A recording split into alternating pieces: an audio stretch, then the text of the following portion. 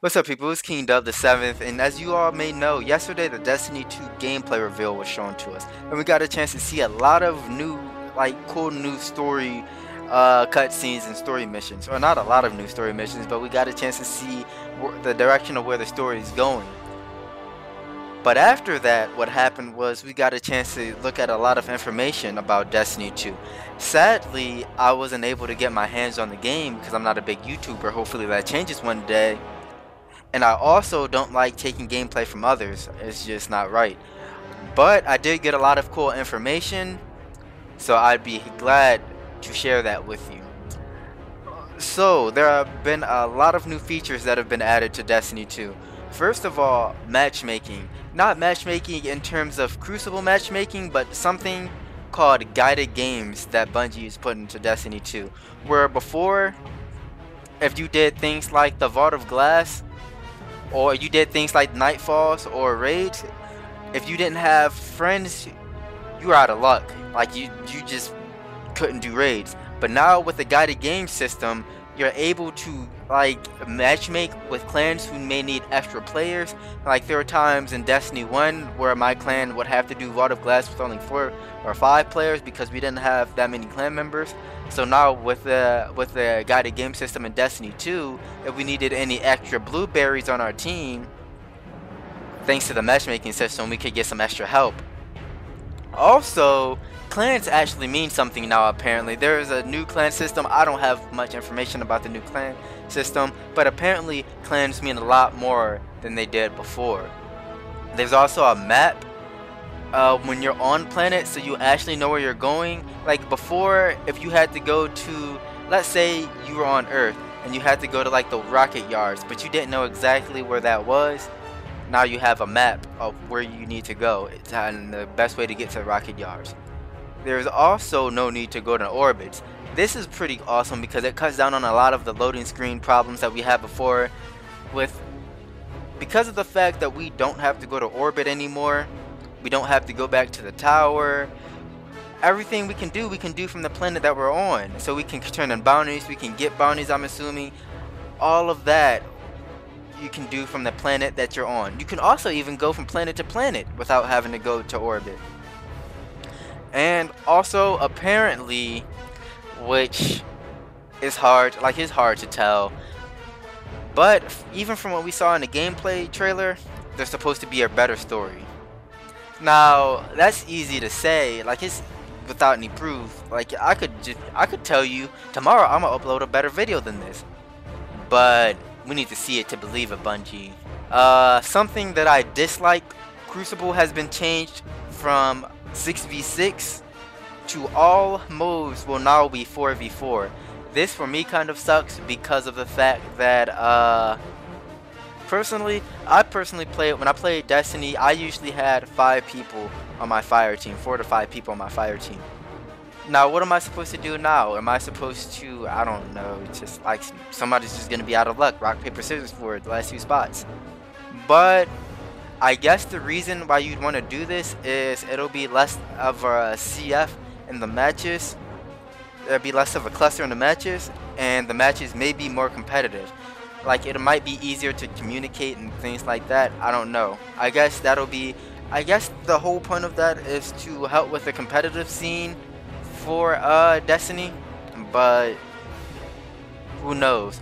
Also, I have heard mixed rumors for the frames per second in Destiny 2 on console.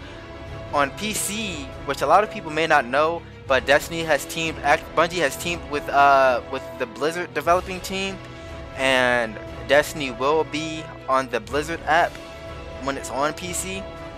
On PC, Destiny will run 60 frames per second and higher, but on console, Destiny might still be 30 frames per second, which in my opinion, Destiny has always been the smoothest running 30 frames per second game, so I personally don't care, but a lot of people I know will be very disappointed about that, especially with the power of the consoles like the Xbox Scorpio that is soon to come out and the PlayStation 4 Pro. I don't really understand why Destiny 2 couldn't be 60 frames per second on those consoles, but if they're not 60 frames per second, then I won't be too upset. Also, For more detail on the PC version of Destiny, one thing that I heard is that you'll be able to use the same save file on PS4. You'll be able to transfer that save file back and forth between PS4 and PC. They've also added a new currency. Apparently, you have a currency, you have the Glimmer, which is still Glimmer. You have another currency called Strange Dust that is described as remnants of powerful items of the past, used to improve or trade for other items. So I guess that's something you can use to upgrade your items or trade for other items in the game. I guess more like powerful exotic weapons. I have not heard any information on Xur. Apparently the Warlock has gotten a new class, and also apparently the jump has been improved. So for those of you who are familiar with the Warlock jump on Destiny 1, a lot of people complained that it was slow. Personally, I didn't think it was too slow depending on how you used it. If you tried to go straight up, then of course it would be pretty slow. But if you used it horizontal as opposed to vertically, I thought it could be used as being pretty quick, but that's neither here nor there. Yeah, there's been a lot of pretty big Destiny 2 news. I'm very excited for the game. I plan on definitely making a Warlock. I don't know if I'm gonna make a Hunter, but I might, and I'm definitely going to try not to make a Titan. Also something I forgot. So you remember how there used to be secondary, primary, and heavy? That's no longer the slots that you have for items. And now the slots that you have for items goes as following. You have kinetic energy weapons. For those of you who don't know what kinetic energy is basically like physical bullets. It's like it's basically a bullet. Whereas if you have energy weapons, like that'll be like a laser beam or something like that. Like a fusion rifle would be an energy weapon, but something like a hand cannon or auto rifle, that would be in kinetic energy. And then you also have the power weapons. Now power weapons would be things like your heavy machine guns, would be things like your rocket launcher, but now your old secondary items, you know, like the shotgun and the sniper, and maybe the fusion rifle will be here too. I haven't seen fusion rifles in the game yet, but your shotgun and your snipers are now power weapons. So you'll now get to use shotguns and snipers less. And you'll also have to choose between, do I want to use a heavy machine gun, a shotgun, a sniper, or a rocket launcher? This is going to make things very hard. The meta is going to be very, very interesting for when Destiny is out. Me personally, I think that will end up meaning that the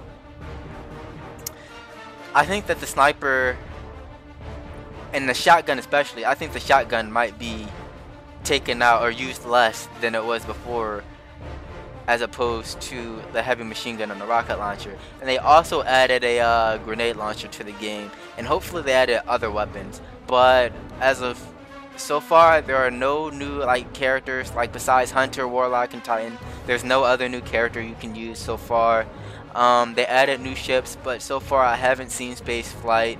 But what I have seen in the Crucible matches that I had, there was this. I played Destiny 1 a lot, but I don't remember this being in the game. There is this new game mode, kind of like Search and Destroy, that you play in Call of Duty, where you try to defuse a rift or something like that, and it's elimination. So you'd either kill all of the other team or defuse a rift to win. There's been a lot of new additions to this game. I'm super excited for Destiny 2. Let me know what you're most excited for out of the list of things that you've heard in this video. This is King Dub the 7th signing off. Peace.